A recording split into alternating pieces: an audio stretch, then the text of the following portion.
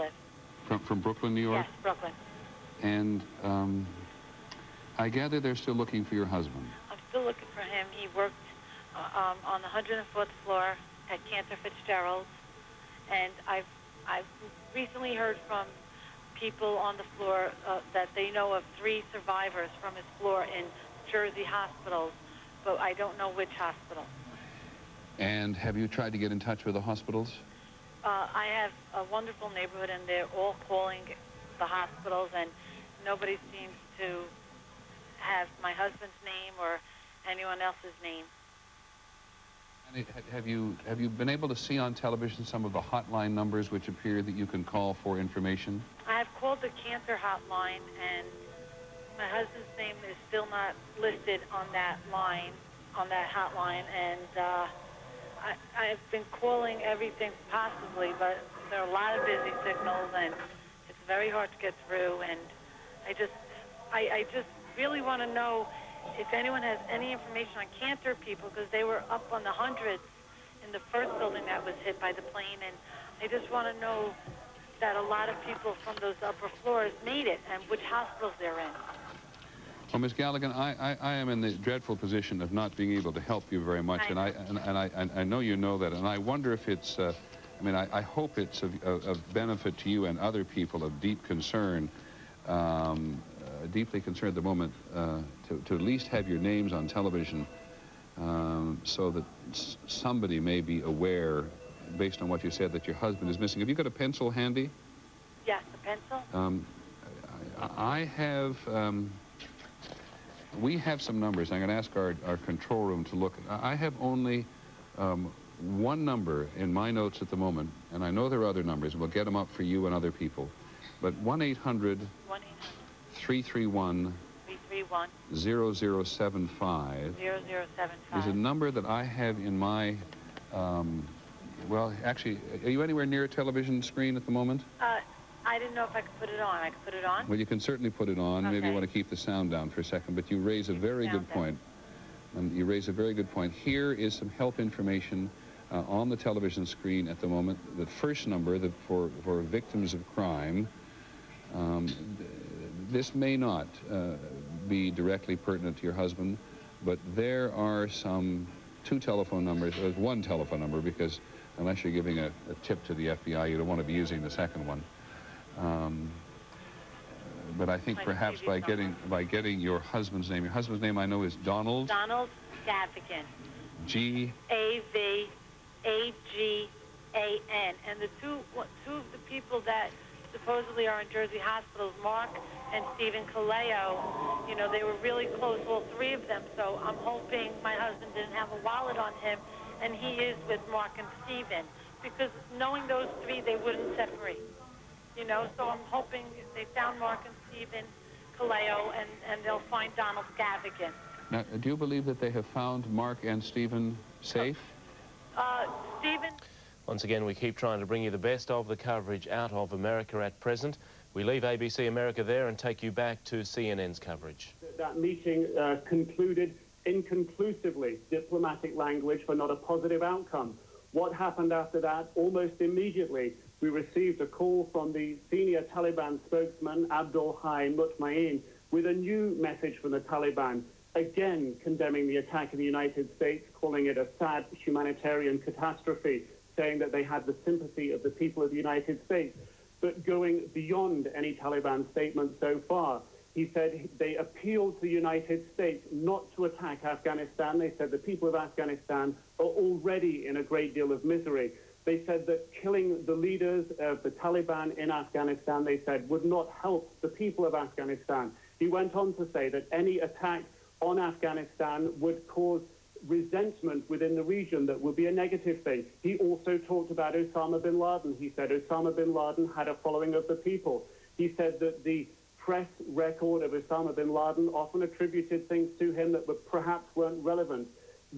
All this message, all this statement wrapped up by the final line appealing to the United States, saying they hope that sanity prevails in the United States. Now putting together the diplomatic jigsaw that's happened here, Lou, a failed diplomatic meeting with senior Taliban officials where an international message was passed to the Taliban, The Taliban shortly afterwards then releasing a statement appealing to the United States not to attack Afghanistan, not to kill its leaders, to think seriously about the consequences of any action in this region, and the Taliban saying they hope sanity in the United States prevails. Lou?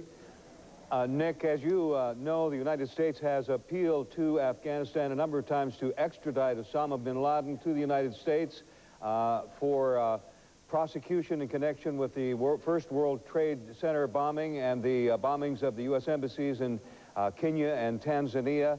Do you know if there's been any further attempts by the United States to ask for that extradition and what the answer to that might have been? Lou, one of the questions we had for our diplomatic sources today was what was in that message that was passed by the Pakistani official to the Taliban official. We could not get any comment on what that message was. We only know that it was delivered and that the message was, the meeting was, in quote, inconclusive. It is highly likely that in any scenario regarding talks, international talks with the Taliban, the issue of Osama bin Laden would come up. The United Nations has placed sanctions on the Taliban for failing to hand over Osama bin Laden as requested. United Nations today pulled out all its international staff from Afghanistan. It's done this at times of high tension before, but a key difference today when the United Nations staff pulled out, last of them to leave early tomorrow morning, when they pulled out today, they paid off all their local staff. They took their computer software disks, and unusually, they took a lot of their hard copy key documents as well with them, Lou. Nick Robinson on the ground in the capital of Afghanistan, Kabul, where the Taliban has been meeting and has again condemned yesterday's terrorist attacks in the United States and has pleaded with the United States of America not to attack its country. Natalie? And there were, of course, 4 ill-fated flights yesterday that ended in disaster. One of those flights landed in Pennsylvania, crashed in Pennsylvania, Somerset County. It was a United Airlines Flight 93 out of Newark, New Jersey. Its intended destination was San Francisco. Of course, it never made it. Sometime when it was turning back toward the east to a destination unknown, it did crash. We have from the location CNN's Brian Cabell. He's there along with so many investigators trying to put the pieces together to what happened with this one. Brian, what can you tell us? Well, Natalie, the recovery operation is well underway right now. We're told there are 80 investigators out in a field about a half-mile behind me, combing those fields, mapping and gridding the fields, and starting to pick up some of the debris. But we have been warned that what they are finding is very small, tiny in some cases. We're talking about both debris and human remains. There were 45 people on board this plane. The largest piece, we were told by one official, was a part of a jet engine. Of course, the top priority right now is to find the black box. The FBI official who talked to us about an hour ago said they had not yet found it. They had not heard a beacon from it yet. That was not especially promising. And Congressman John Murtha, who is from this area, spoke to us a couple of hours ago. He said he spoke to some searchers earlier today, and he said they were pessimistic about finding the black box. I personally think that this black box in this incident could be a key, because I think personally there was a struggle in that airplane before it hit the ground, and somebody made a heroic effort to keep that from hitting a populated area. Congressman Murtha also mentioned that he noticed in the last month or so increased security around the Pentagon and also at 2 U.S. military installations outside of D.C. He's not sure what to attribute that to. As for the scene here, as I say, it's about a half-mile behind me. We're told it's a 3-mile perimeter. There's a crater in the middle of it, 8 to 10 feet deep, we've been told.